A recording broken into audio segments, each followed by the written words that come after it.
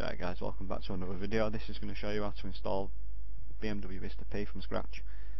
So the first thing you really want to do is download Java for Windows. Go to java.com, download the latest version, click run, press yes, click install, click OK, wait for it to download. After that, just simply what we want to do is make sure that your ISTA you've got your network frame 3.0, 3.5 and 1.1 installed. I go to my BMW folder. You can see here that you basically, if you go to the BMW folder, like I'm doing here, going tools, ISTA loader, you got 6.1 is for ENET and DCAN, and 6.4 is for your ICOM only.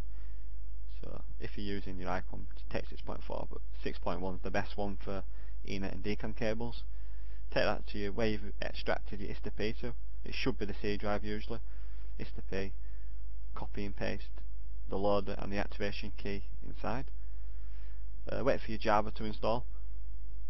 As you can see now, it's just taking a few more seconds to install. Just waiting still. There you go, it's installed now. Then just click close. The next thing you really want to be doing is installing the patch D BIOS.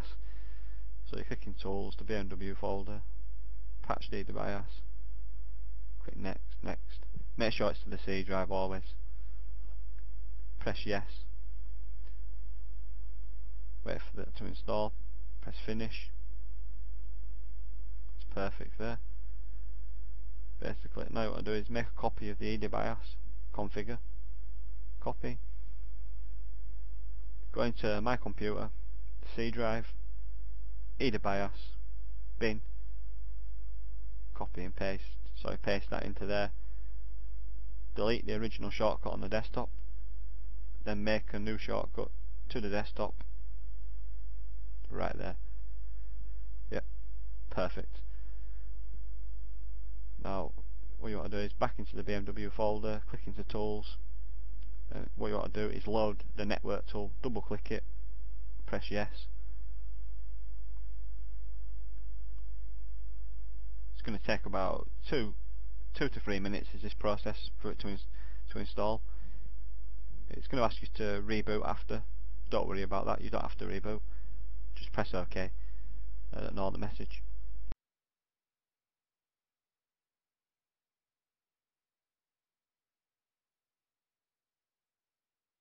Okay, as you can see guys, you just want to press OK now.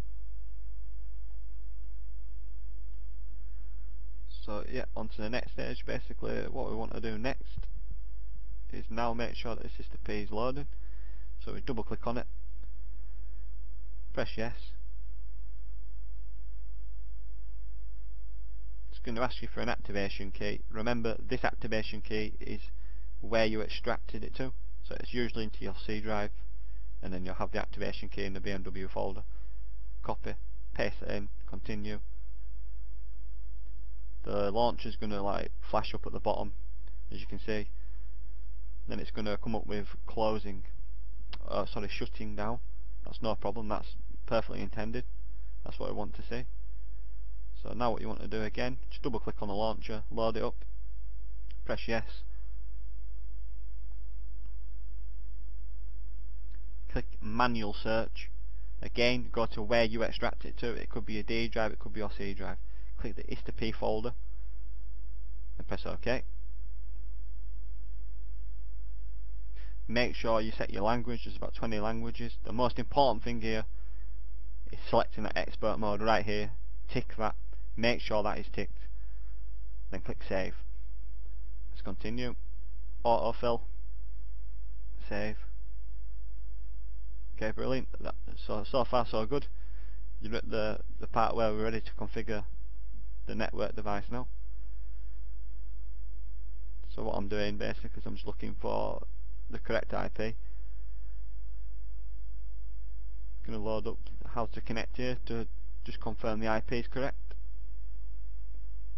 So basically what you want to do now is you go into your bottom corner where it shows your wireless or your ENET. You must have a wireless connection to be on the internet, obviously, because you will be plugging in your cable into the Ethernet port. Just remember that. so you won't always have internet, but it's not needed anyway. So click open internet, scroll to near the bottom, click network sharing center, click change adapter settings, locate your Ethernet where you've plugged in your Ethernet cable, your BMW coding cable, click properties, double click on the TCP IPv4, then you want to click use the following IP address, type in 169.254.1.1, and basically what you want to do is click in the box underneath so it says 255.255.0.0, and that's it. The cable is now configured to be used with Regenhold, ISTA Plus and ISTA P. So now what we want to do is click out of that, click out of this, click out of that. We want to make sure we're using the ED BIOS config now. Double click on it, make sure it says a C at the top there. In the drop down list in the configuration interface, click the bottom ENet setting, so it says 6801.6801, then press OK 3 to 4 times, keep pressing OK, and you'll notice it says ENet auto detect 6801 and 6811. That's brilliant, that's exactly what you want. Press OK again, press exit. Now we're just going to go back here into my computer, the C, and then ED BIOS, bin, click on the ED BIOS.inf config just to make sure it says ENet there and remote. That's perfect. Click out of this again. Now start to connect to your BMW. Yep. Click on the adapter that you've got. In this right hand side corner you're going to see your car's IP address. When the battery of your car is on, it will show the IP address, and you type it into this box. For example, I'm just going to put 0000, but you would put the number that is shown in that left hand side box, like 192.168.1.1, etc. It differs for every single car. This is where you need to make sure that your firewall is definitely turned off. You should not have your firewall on, so make sure you type firewall into your search bar, click check firewall status, click turn Windows Defender on or off, click turn off, press OK. Look, you can see the networks are now off. It's going to give you a warning, just ignore that.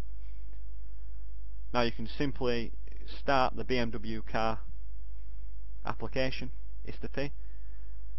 Now it's going to be about a 5 to 10 minute wait, so I'll be back once this starts to show you exactly how to configure it.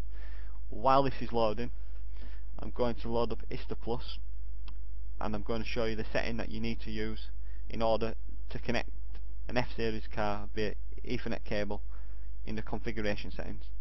So I'll be back in about 5, guys. Cheers.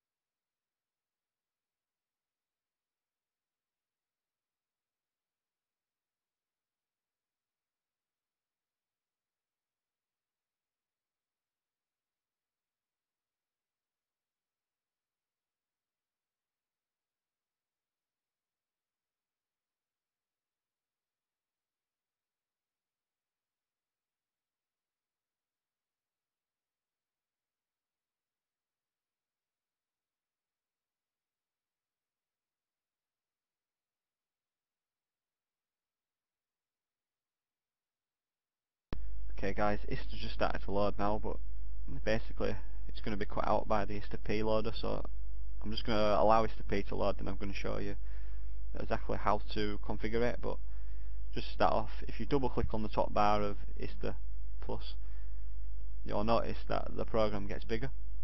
Double click, click on the spanner in the right hand corner, and then clicking, basically you want to click in your vehicle interface.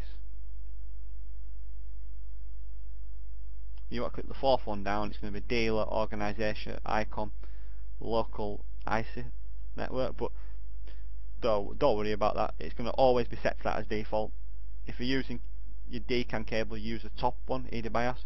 But F series and ICOM, always use the local ENET. Dealer organisation, that's what you need to do. Then press OK. Click operations, read out vehicle data, make sure your battery's on, click identification test. That's it. Regonol's ready now. ISTA Plus is ready. ISTA P, simply just create a new session, make sure it selects automatically, press continue. Now when this loads, you're basically going to see here now is the IP address 000. This would be, like I said, your car's IP address.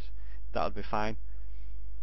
And then basically all you've got to do from here is press connect, and it should connect to your car with no issues or problems at this stage. So that's it for now guys, really.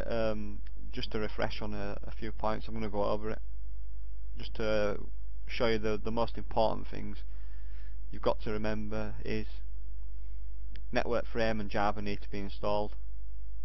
You must make sure that you click into the organisation icon. In your local Ethernet settings, you just want to make sure that you can change your connection properties in the network center. You need to make sure your adapter settings are set to the certain IP here in the IP4V. You need to configure it. Sorry, not configure, you need to double click on it and make sure that IP is set right here. If that is set, you're really good to go. Your adapter's all good, your car's on, your battery charger's on. You can start